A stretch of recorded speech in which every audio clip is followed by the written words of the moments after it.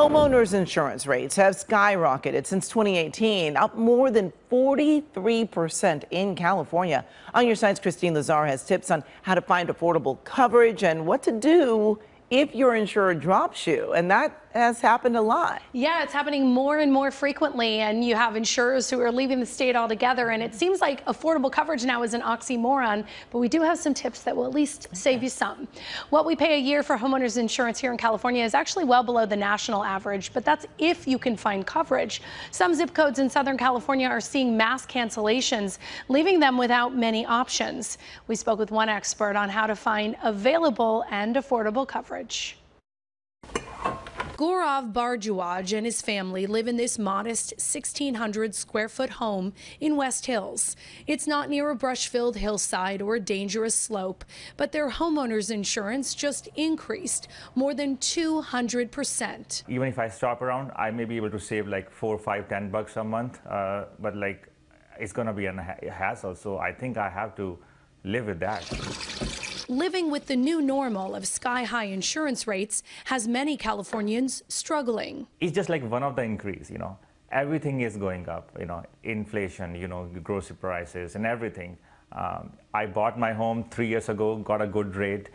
That's the only thing which is stable. I see people paying anywhere from $5,000, $6,000 where it used to be $1,500 or $2,000 to people that were paying $5,000 or $6,000 before. They could be in an entirely different category and paying $30,000 or $40,000 for a policy, which is ridiculous. Carl Sussman is an independent insurance broker. He says the easiest way to cut down on your premium is to increase what you're willing to pay if you file a claim. And look for a very high deductible. Don't just say I'll go from $500 to $1,000. Look to go from $1,000 to $5,000, even $10,000 if you can.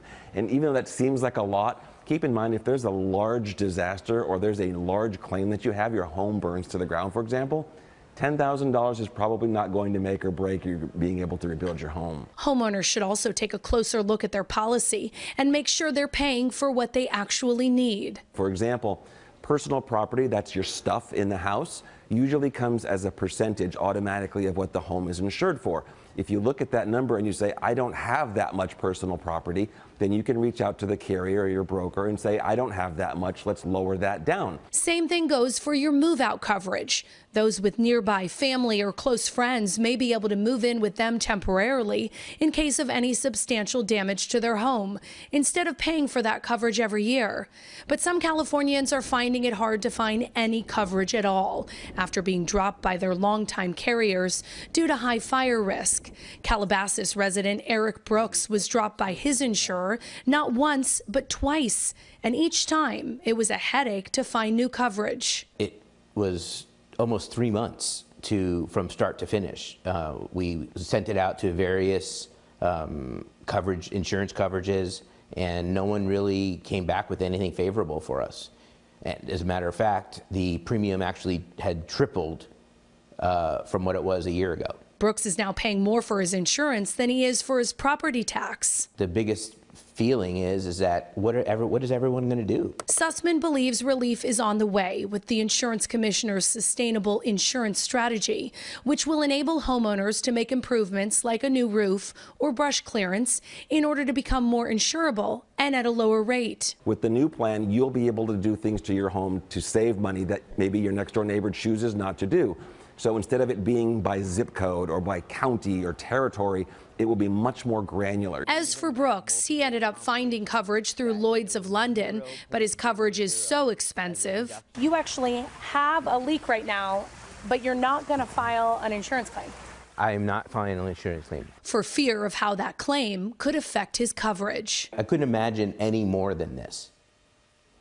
It's gotten to a point where it's like, when is enough enough?